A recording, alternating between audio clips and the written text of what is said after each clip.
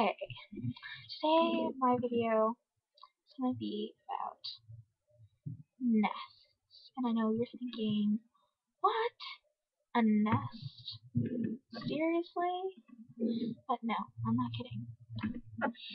If you haven't noticed, I'm in a different area of my room today. And what I am in is what I nickname now the nest. It's in the corner of my room. It's basically a folded up futon with pillows, towels, assorted things in here that I like to have surrounding me. And it's big and spacious, and as a teenager, that nest.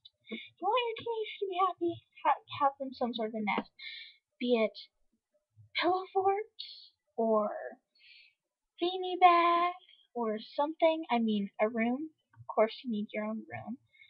But a nest, in my opinion, is more important. A place where it's comfy to do homework, play on the computer, read, watch TV, snuggly nice. Yes. So, everybody, get your own nest.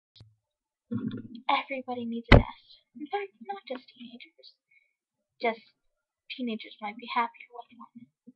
And then I'm going to show you my nest in full view.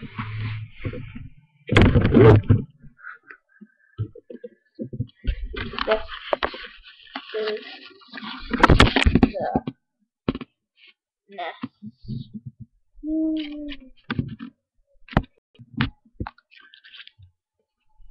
Yeah. Anyway, that's the nest. Everybody, get your own nest. And don't be all like trying to share a nest. Sharing a nest isn't such a good idea. And also, keep some of your most important things by your nest. Like, maybe have some favorite stuffed animals, decorations, like my ocean beach towels, which is like there's one hanging on my wall above my nest. Artsy pillows, maybe a favorite sweatshirt if you get cold, throw blanket,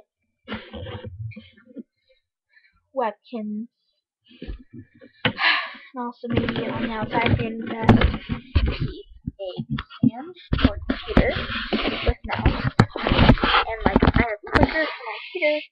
By the way, my heater's name is Frank. Yes, the heater's name is Frank. That's anyway. Keep that by you. Your cell phone, your ways to talking to the whole entire universe, your water bottle, and your backpack. And there you go. You got your nest. People, take my advice. Get a nest.